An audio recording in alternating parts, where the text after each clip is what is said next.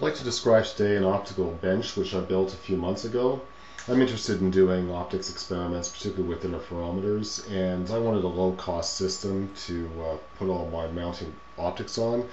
I priced it out buying equipment from the scientific supply stores, and you end up getting quotes of $2,000, $3,000, $4,000 for these kinds of setups. So you can save a lot of money if you're handy with power tools and you want to build the equipment yourself. So I'm just going to describe the system that I constructed. It certainly isn't ideal, but it got the job done for the types of experiments that I wanted to do. So I just thought I would share with you how I did it. Now, what I'm showing here first is the optical breadboard. Usually one of the most important considerations with an optics bench is that you want a very rigid structure to put all your optics onto to minimize vibration and whatnot. And quite often what is used is an aluminum slab, perhaps a 1/2 inch to 3/4 of an inch thick.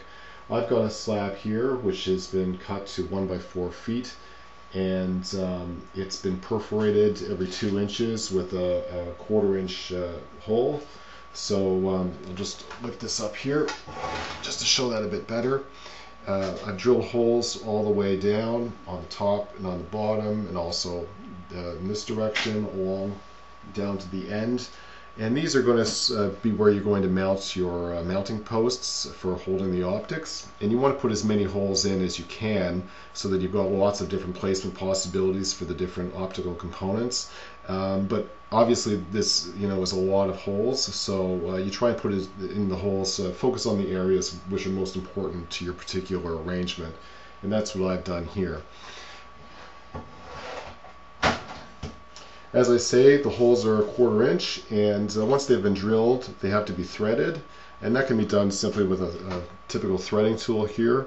And because it's aluminum, it's fairly easy to thread by hand. You just put the threading tool into the hole and then turn it around, several times until you go through to the bottom, pull it back out, and you do that for every hole.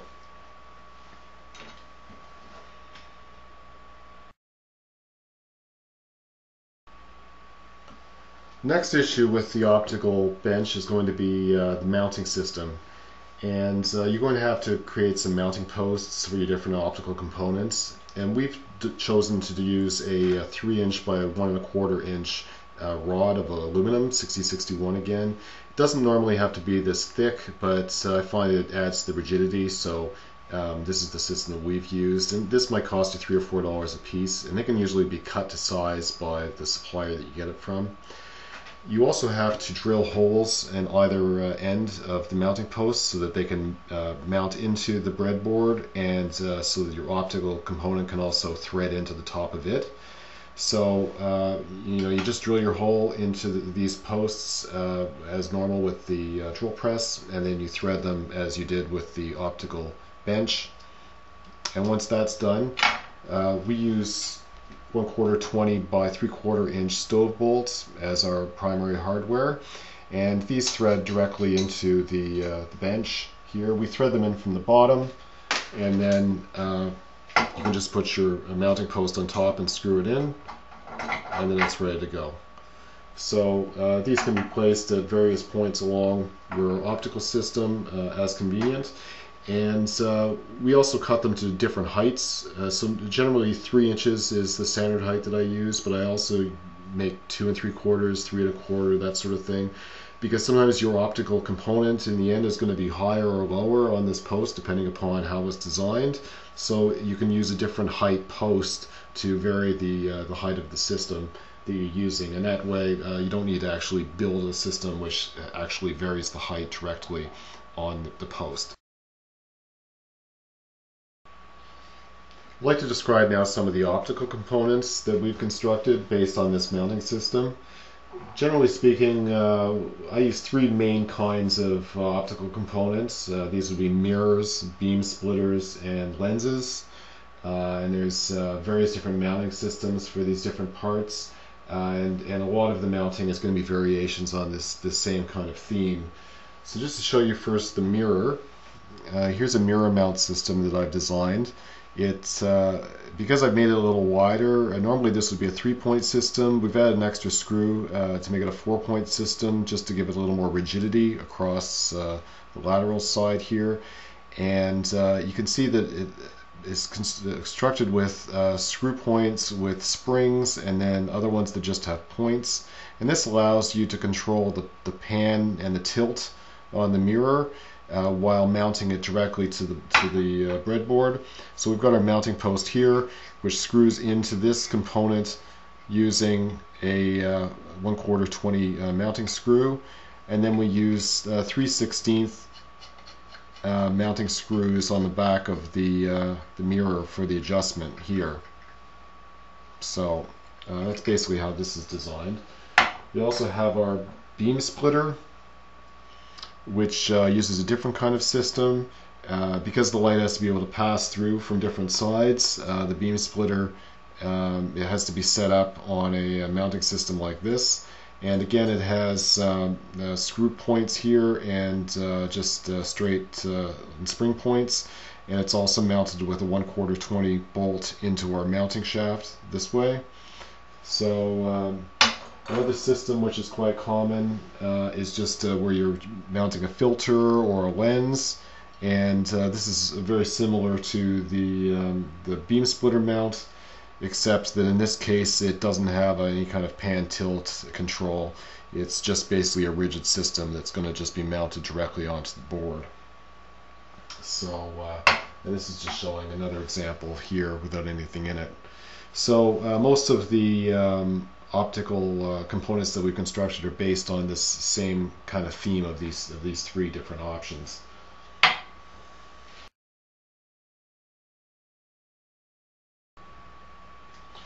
Now, for making the optical mounts, we try to use a fairly simple, straightforward system. So an optical mount may look very complicated when you look at the finished part, but in the end it's made with some very simple components.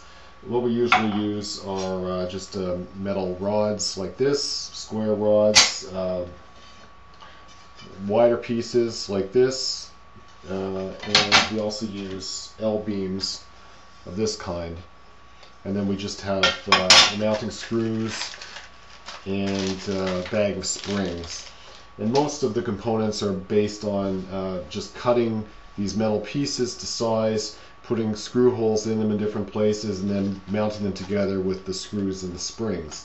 So for instance, this particular piece, it just has a metal bar which was cut off from a piece like this.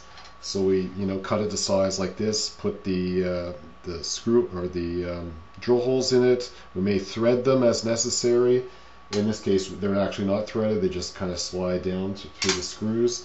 So we put our screw bolts in here, and this is just a single cut piece of metal, like from a plate like this, which we just cut to size, a drill hole in it, and then put our mounting post in. The mirror, which is the most complicated mounting system, it has an L piece here, which comes from a L beam like this. We just cut it to size, put the screws in it, so the L beam goes like that. A metal plate goes in front. We put the holes through in the appropriate places, and then just screw through with the springs. And the mirror is just glued onto this outer piece. So it's fairly straightforward the way it's built. You're just taking a lot of simpler components and just putting them all together on a plan.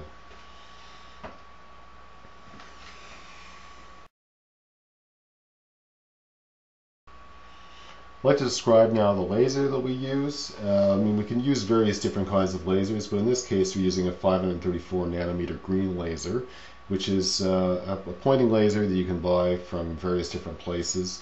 It usually runs on batteries, and when you're putting this into a breadboard system, you're not really going to want to run it on batteries, because the batteries are going to run out pretty quickly, and you want to be able to turn it on and off and control the intensity and that kind of thing. So we built a little power supply here to put out 2.8 to 3.2 volts to control this laser, and we've just mounted it. We've taken it apart a little bit and put a couple of pieces in here, some wires and whatnot, to connect up to the internal battery connections of this green laser, and then this just connects directly to our power supply, and then we can drive the thing continuously using our power supply here. So this just makes it more convenient for working with interferometers and whatnot. Now, as I said before, the mounting system is just a variation on a theme, so this is very similar to the beam splitter mounting system, except it's a little larger. So we've put in a control here to adjust the pan and tilt of the laser beam, and we've also put in various different points here to pin the laser down, and we've also put in a polarizing beam splitter at the end, which allows us to select out different components of the beam on the laser. So this is a little more complicated, but again, it's just basically, like I said, a variation on a theme. So it's just some straight slabs of metal that we cut to size, put the screw holes in, and put the springs, and then just put it all together. So it's really not that complicated in the end.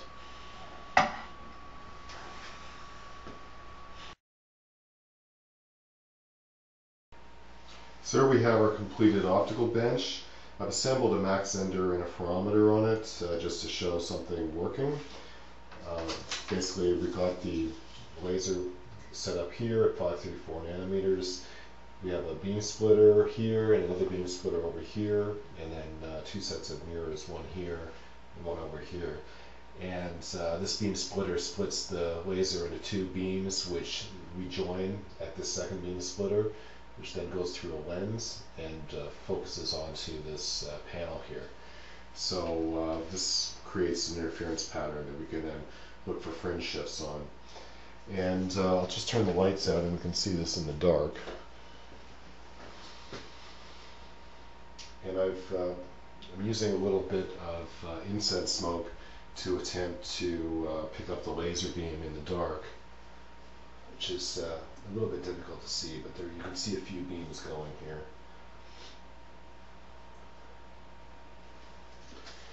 This is just a close-up of the interference fringes for the Mach-Zehnder interferometer in the dark. If I press on the table, we get a little bit of motion, but otherwise it's pretty much rock solid steady.